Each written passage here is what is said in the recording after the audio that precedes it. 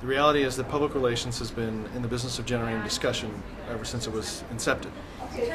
Now, having said that, I will say that I think there's something new about word of mouth today that even PR agencies need to kind of acknowledge and either embrace or, I guess, get out of the way, but embrace. And that is that there are ways to amplify word of mouth and make word of mouth actually a core component to a program and not just the kind of nice byproduct. And the other is measurement. We're all being driven by how can we measure the success of a program? And in the new kind of word of mouth discipline, there are ways to measure. Net promoter scores and other models, web metrics that are a reflection of engagement activity. And so those are the things that I think make it a kind of an exciting new chapter for public relations in word of mouth. What we see a lot now, and what we're doing a lot with our clients, is we're turning clients who are normally marketers or sellers of a core product also into content creators. It's a big part of how they provide value today to their particular constituents. So an example would be Snap-on Diagnostics, a client of ours who makes handheld computers for automotive techs.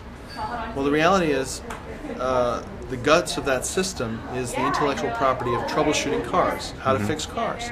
And now we have their customers sending in video clips of how they fixed cars.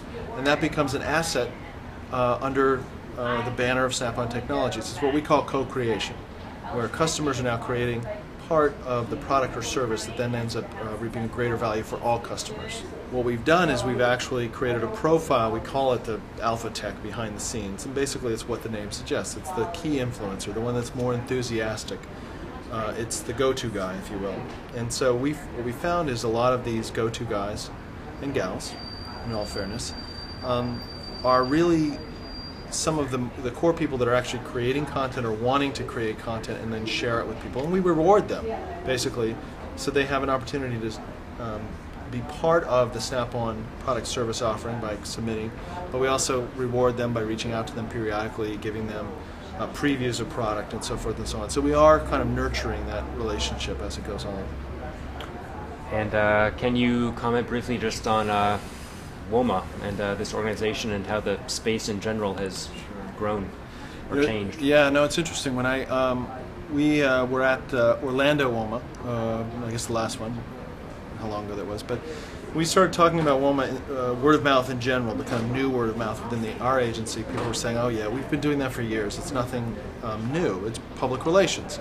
And the reality is, there is something new about it. And I think that the WOMA conference here today and yesterday is extremely encouraging. It's extremely